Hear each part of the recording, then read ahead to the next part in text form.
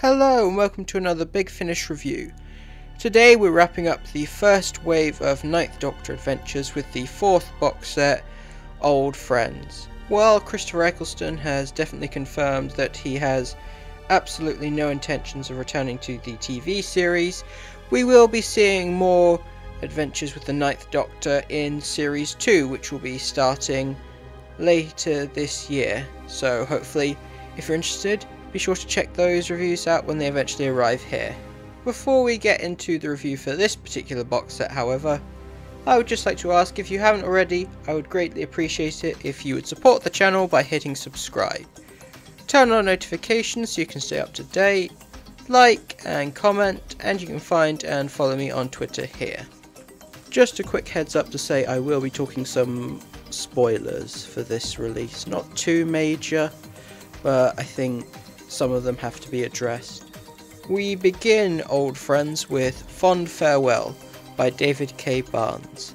The Doctor arrives at an intergalactic funeral parlour where the deceased are allowed the opportunity to attend their own wake. How did you know my husband? I was with him on his last expedition. You were? He was a character, to say the least. I'm sure everyone here would give anything to see him again.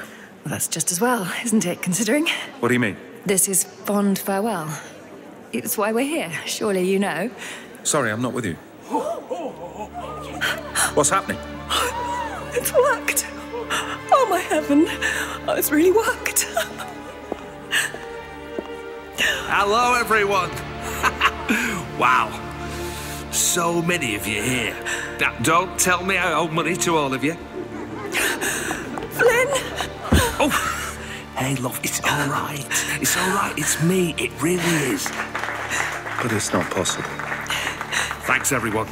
On behalf of my wife and I, there is nothing else to say but welcome to my funeral. The story tackles a similar concept to the holograms in Red Dwarf, giving people an opportunity to say goodbye to their loved ones even after they're dead. It's a interesting and kind of morbid sci-fi idea. Explain the USP. Our premium service allows for the most personal farewell between the deceased and their loved ones that science can presently provide. For a few hours, we can restore their mind and body to the very peak of health. But what for? So the dead can return and attend their own funerals. So they're not the same bodies? No, the real body's in the coffin. What we're seeing over there is some kind of synthetic. Like the staff, but better. Totally lifelike. They look, sound, smell, even feel like the original. What about their memories? Yep, every one of them. Even unlocks the ones you forgot. It can be a real blessing for families, after what they've coped with. So Flynn's consciousness, or a copy of it, is in that body, good as new. What's to stop him getting out? Run away. Live forever. The age-old dream. The process has a very short lifespan, I think. I'm sure it's all in the T's and C's. The main focus of the story is the fact that the deceased doesn't seem to remember the Doctor or another member of the funeral guests. So the Doctor decides to investigate to see why those memories have been removed from him. While it's a standalone story not connected to the last two, it does set up the theme of this box set, that being how to process grief, as the story tackles the idea of how some people will wish to remember the more positive aspects of someone once they're gone and kind of forget about their negative traits, and the story questions whether or not that's a good thing, as that means that the person that they are seeing is not truly who they were. Fond Farewell mixes up a lot of different concepts from Doctor Who that really, on the sound of it, shouldn't go together, but they end up working really well. We've got stuff like a sort of Indiana Jones style adventure. We've got chirpy, upbeat servant robots that of course go around killing people, and the overarching theme of grief. They managed to blend all these ideas together really well.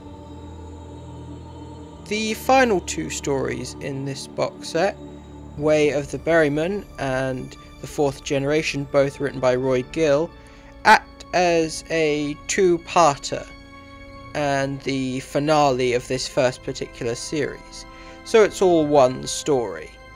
The finale sees the Doctor reunite with the character of the Brigadier, played here by John Coleshaw, who's taken up the role since Nicholas Courtney's passing, and I gotta say, while it's not a perfect impersonation, I do think he slips into the role really well.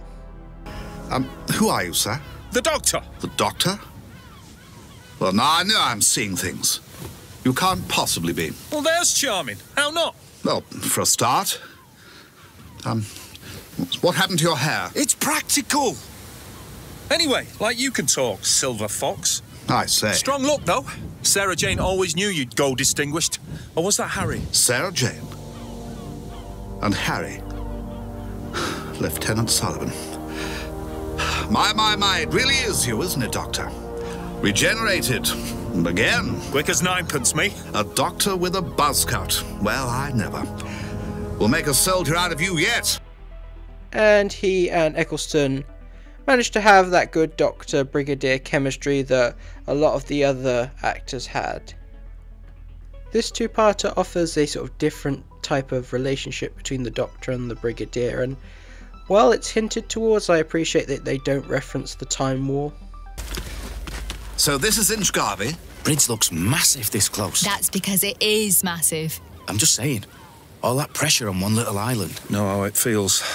Weight of the universe on your shoulders again, Doctor? Sometimes. But never with an old friend. Anything I can do? I must say, not used to seeing you travel by yourself. New Doctor, new rules. I like it like this. Forgive me, but,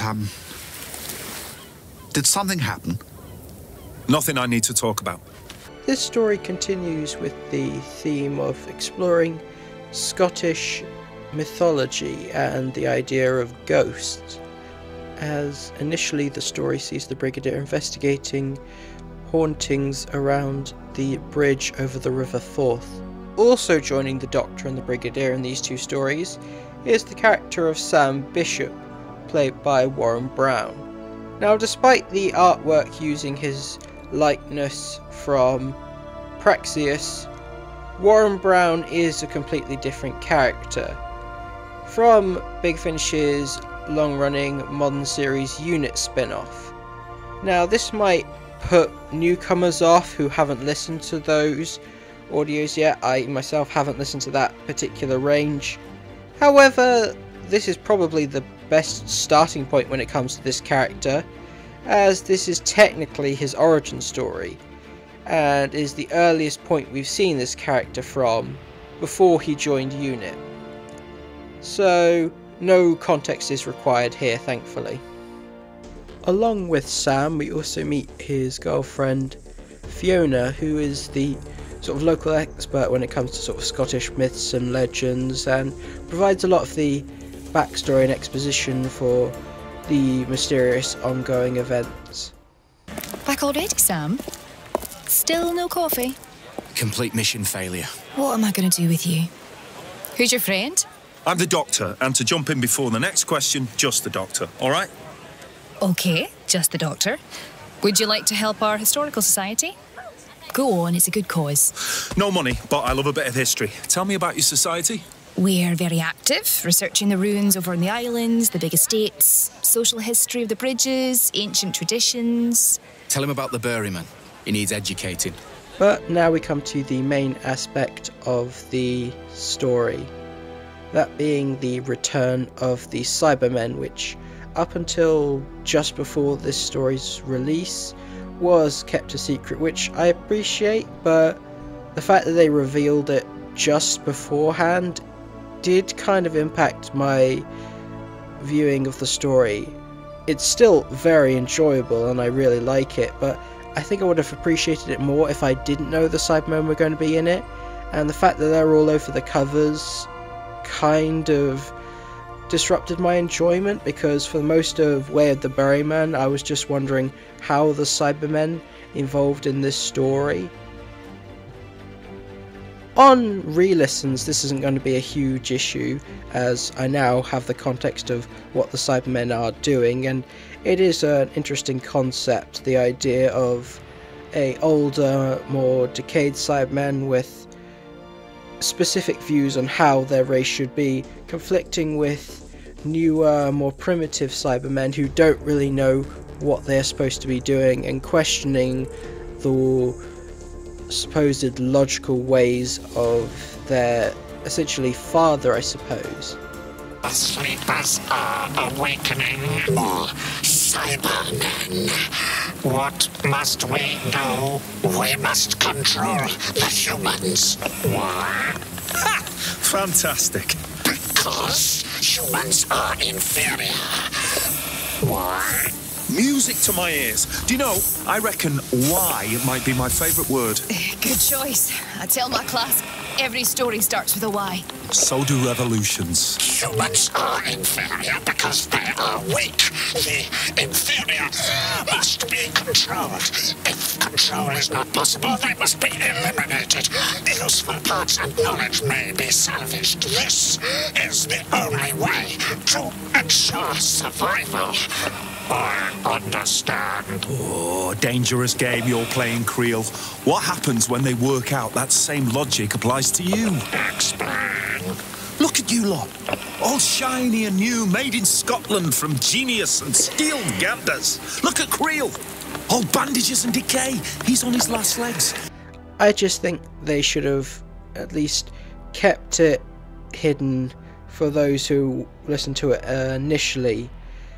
Like, they definitely didn't need to be on the main cover or of the cover for Weird the Berryman, because they only show up right at the end of part 1, and so having them at centre stage kind of takes away from the rest of the otherwise fairly interesting story with the whole ghosts, and again dealing with the idea of grief and whether the supposed ghosts should be put to rest or should be allowed to continue haunting the island, as it were.